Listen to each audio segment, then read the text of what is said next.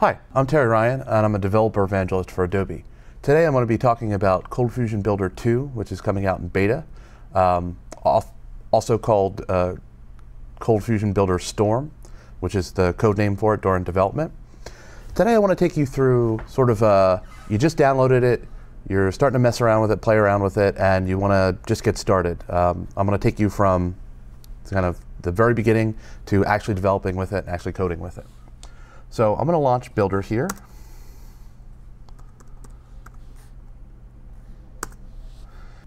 When it first launches, it's going to give you this screen where you have to select a workspace. Now, a workspace is an area where they save all of your configurations, all of your settings, all your projects for grouping purposes. So if you work with multiple clients, you want to have multiple settings, this is where you would do that by having multiple workspaces.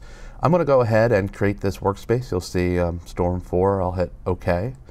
It's going to launch. It's going to basically start out with a blank workspace. And one of the first things I want to do when I install ColdFusion Builder 2 is I want to add a server. The benefits of ColdFusion Builder is that there's high integration between the server product and the IDE. So in order to take advantage of that, I have to tell the IDE about the server.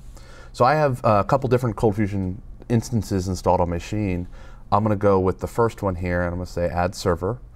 And I'm going to call this Centaur Dev, which is what I call my server. I don't care about the description. I'm just going to point it to Centaur Dev, which is the host name I have for it. You'll notice when I say Centaur Dev, it assumes that it's remote, but in fact it is local, so I'm going to go back and fix that in a moment. Web server port 80, context root is always / application server name. For most people, it's going to be CFusion. It is not for me. It is actually Centaur. That's fine. Whatever you would put there, whatever it is for your settings, that's fine. And I'm going to put in my password here and hit next. Now, I forgot to set it to local, so I'm going to click is local, and it's going to give me a different set of configuration options. So the first thing it does, it needs to be pointed at the server home. If you are running ColdFusion a standalone instance, it's going to be ColdFusion 9 is going to be the name of the directory. I'm running multiple instances, so that's going to be JRun. So I look through to my application folders, and I look down to JRun 4. I'll hit OK. And document root is going to be the root of my web server, the file location for the root of my web server. I just happen to have a shortcut to that, and I'll point Centaur Dev is the name of it, and hit next. At this point, it's going to ask me if I want to install extensions. Those are extra bits of application logic and tools that you can build in ColdFusion Builder to enhance ColdFusion Builder. I'm going to not install them for now. I'm going to install one towards the end and show you kind of doing it a la carte. Hit finish, and there we go. You'll see that I have access down here, ColdFusion Centaur Dev. It's stopped. Now, one of the great things about having this baked into the IDE is I can actually manipulate the server itself. So I'm going to say restart or start server. And you'll see I actually get, I'm going to increase it here, but I get a console view. That's going to show me pretty much everything that gets dumped to the ColdFusion console. Like I started it from command line, but it's going to happen right here in the IDE. You see it's going to go through and it's going to start the entire process of starting up a ColdFusion server. We're going to see all of the services start up. And then at the end, I'm going to see that the server CFC fired. And then it's actually going to give me a message that says server ready. Cool. So if I click now and I go to servers, you'll see that it now says it's running. Now that it's running, I have a whole bunch of options for this server. I could launch the server monitor. I can launch the ColdFusion administrator. You'll see it launches right here within the IDE. And also, by connecting to that ColdFusion server, I actually get a list of all the databases that I have set up in my ColdFusion server here in the RDS window. So just simply connecting to the ColdFusion server gives me a lot of information right from the get-go.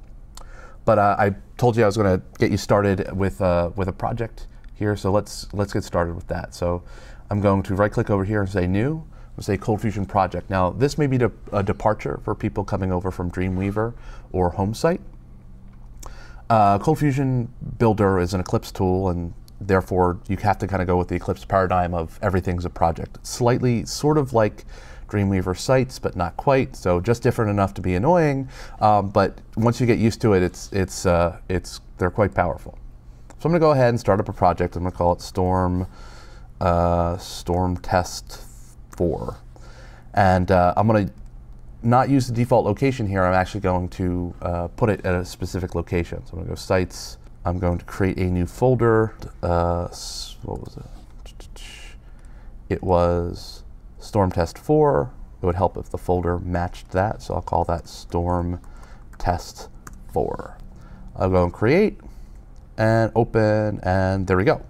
Now, at this point with the project, it's going to ask me what ColdFusion server I want to associate with. I only have one, but I could have multiple here. I'm going to pick Centaur Dev, which I set up in the beginning, and hit Next.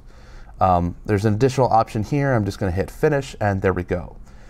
So I'm going to say New ColdFusion Page, and we're going to kick off a page here. I'll call it index.cfm. Pretty basic stuff. And then let's just kind of fire off some code here. So I'm going to say CF query, name.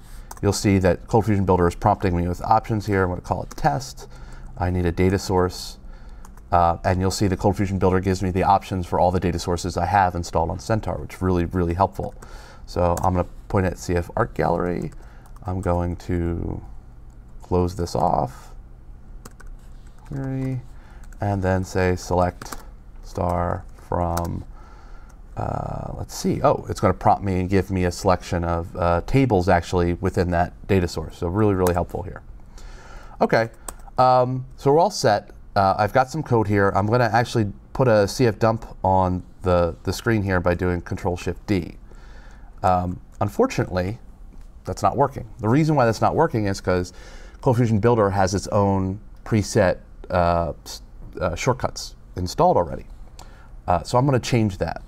So I'm going to go through and create my own shortcut here, just to kind of show you how you can speed up development here. Fusion, Profiles, Editor, Keys. I'll go through and you'll see that if I look at CF dump, insert a CF dump, it's already got a shortcut, but it's not what I thought it was supposed to be. That's okay, because IDs are all about productivity, all about being able to customize that productivity. So I'm going to erase that and put in my own. It's going to tell me there's a little bit of a conflict, but I don't really care. I don't use that. So I'm just going to say OK. So now when I go back here, I'm going to hit Control-Shift-D, and now I've got a dump. So cool, I'm going to dump that out. Now, one of the advantages of having set up the server here is that I can actually launch Safari, well, whatever native browser you have. In my case, on a Mac, it's Safari. So I can launch this right within the IDE and see how this page looks. You'll see it gives me a little bit of an option there. I'll click through, and there we go, dumped right within the IDE. So that's pretty cool. But let's say I had to write a whole lot of these CF queries. I kind of want to speed that up, but I'm going to speed that up with a snippet. So I'm going to say plus, I'm going to call it CF query. I'm going to give it trigger text, and I'll explain what that trigger text is in a moment. But then I just start it off. I'm going to put the start block up there, put the end block down here. I'm going to erase the SQL because I don't want to change it every single time. I hit OK. Now, I said before about that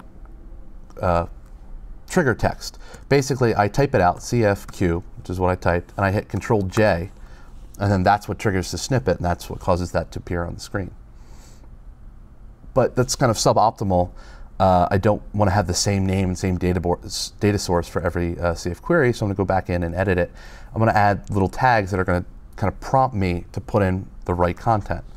So you'll see I do $, curly brackets, and I call it name, and I'll do the same thing for data source. And I will get data source. And now, when I do the same thing, and I type CFQ, you'll see I get a little prompt that I can actually set the name and the data source. I'll call this test2, and I'll use the CF Art Gallery again. When I do that, plugs it in, I'm already going, now write my SQL. So this is kind of showing off just how productive ColdFusion Builder can make you. I'm going to show one last bit of productivity gain here. with an extension. So I'm really quick going to show off this extension. I'm going to delete all this because this is all going to go away. So ColdFusion Builder comes with a number of extensions, and you don't have to install them, but you can. I'm going to go through the motions of setting this up. So I'm going to go to Application, ColdFusion. For me right now, this is labeled as Storm. I'll go to Plugins, Extensions, and there you see I have a bunch, one of which is Aptacular. I'm going to say OK, click on that. It's going to prompt me to install, say Next. I'm going to point it at the server. It's going to fill in everything for me. I'll hit Next, and it gives me the summary screen. And if I hit Finish, it would install it. I actually, however, have this already installed, and I don't want to screw up what's there, so I'm going to do it a different way. I'm going to do an import. So I'll go to the same place. I'll go where I have it, which is Sites, Centaur Dev, Aptacular, and import it. So same concept. They're both extensions. One I'm importing, one I'm installing. They work exactly the same way. This helps you if you're actually doing development. You can import your extensions instead of having to package them and install them. Okay, so I promised to show you crazy productivity. So I'm going to right-click on Storm Test here, and I'm going to run Aptacular, and you see it adds it to the context menu here. I'm going to go through and say Create Application. Fire off the Create Application, and it's going to open a little window over here. I'm actually going to move this over here and then enlarge it so you see what's happening. So I'll say, put in my password, and you'll see it gives me a list of all the data sources I have on my server. So I'm going to choose CF Art Gallery, which is what I was showing off before with the queries. I'll hit Generate Application, and it's going to process for a couple seconds. When it's done, it's going to give me a report of how many files it created and how long it took. You'll see it generated 66 files for me in 8.1 seconds. Not bad. When I go and look now in my folder, you'll see it's now full of content. There's nothing there before. It looked at the database and built all this stuff based on that database. And you look through, and I've got all CFCs for all the tables in that database. I've got custom tags for everything in the database, and I've got controllers here. So if I go through and look at index.cfm, you can see the app it built. I go through and I can see my list of artists, and it basically created an administrative interface for this application without me doing kind of any coding at all. So hopefully this shows off the great productivity features in ColdFusion Builder, but also the fact that you can tailor it to work how you want to. Thank you very much. If you want to find out more about ColdFusion Builder, please check the Adobe website.